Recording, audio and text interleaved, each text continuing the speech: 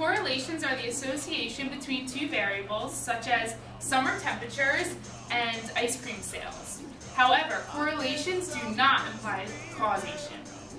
So for correlations, y is the response variable, x is the explanatory variable, and y hat is the predicted value. For this correlation that we have here, x is the temperature in degrees Celsius, and y hat is the predicted ice cream sales. The y hat for this graph is y hat equals negative 159.5 plus 30.1x.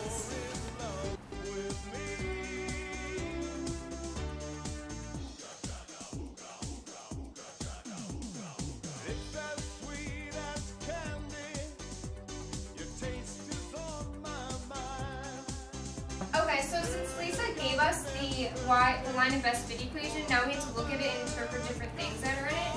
So she told us the y-intercept was negative 159.5, and what that means is when it is 0 degrees Celsius, they have a loss of $159.50. And the slope is 30.1, which means that for every increase in degrees Celsius, 1 degree increase, there is an increase in profit of $30.1.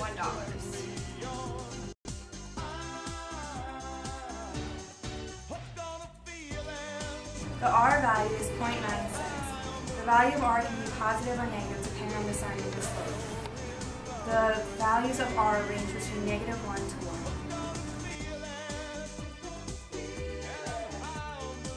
The absolute value of the R value is greater than 0.8, the relationship is strong. Therefore here we have a strong positive linear relationship between temperature and ice cream sales. Your domain for the scatter plot is 12 degrees Celsius to 26 degrees Celsius. And if you use an x value of anything outside of that, so anything less than 12 or greater than 26, that's called extrapolation, and your predicted y value would be unreliable from that.